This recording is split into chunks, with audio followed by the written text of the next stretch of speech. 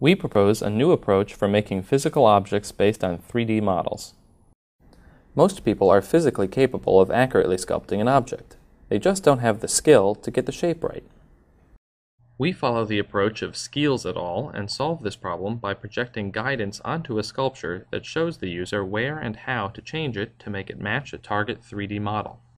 Just as a coloring book or paint by numbers kit makes it easy to reproduce drawings by showing you where to color, we make it easy to reproduce shapes by showing you where to add or remove material. In our approach, the model is scanned by a projector camera pair. That scan is compared to the target 3D model and used to generate guidance based on the discrepancy between the scan and the target. The user then adjusts the model based on this guidance to bring the actual shape closer to the target shape, rescanning when appropriate. Using this approach, even a novice sculptor can match the shape of a target 3D model. We provide two kinds of guidance. Depth guidance is similar to that provided by the Sculpting et al. Work and illustrates the difference between the scan and the target 3D model. Green areas indicate where the surface should be closer to the scanner, and red indicates where it should be further away. The user can increase the gain to highlight smaller discrepancies.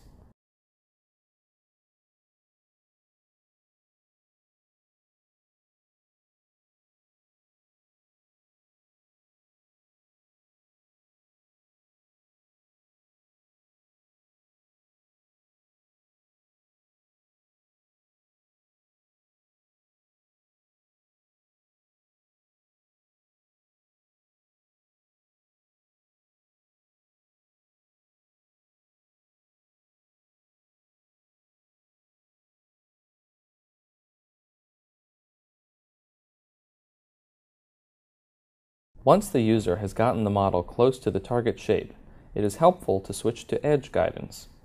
Edge guidance illustrates the high-frequency details of the target 3D model.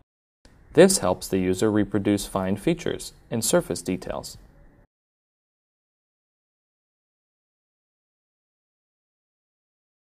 We found that with our approach, novice sculptors were able to accurately reproduce even complex 3D shapes, such as the head of Michelangelo's David.